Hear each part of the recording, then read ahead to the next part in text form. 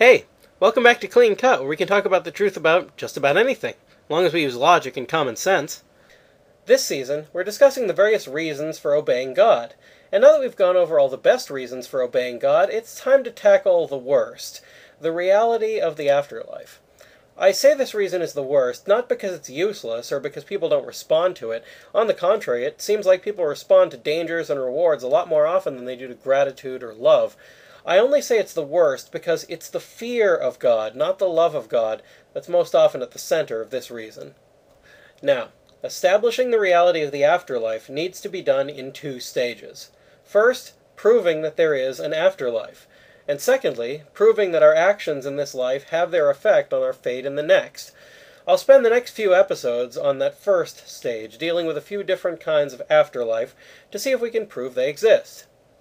In this episode, we're going to ask the question, is there a great happiness waiting in the afterlife for people who want God's mercy? In short, is there a real heaven? I'm sorry to say that logic can only take us so far when it comes to learning about heaven, but we can at least establish that it exists based on what we already know about God. Here's how. We know that some people do a tremendous amount of good in their lives, doing their best to love others and follow God. We also know that many of those people suffer horribly, sometimes because of their attempts to do the right thing and follow God's will.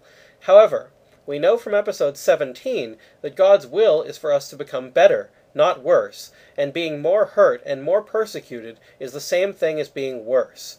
We know this because we get worse when we contract malaria or cancer, and if being hurt by a disease makes us worse, so does being hurt by our fellow man.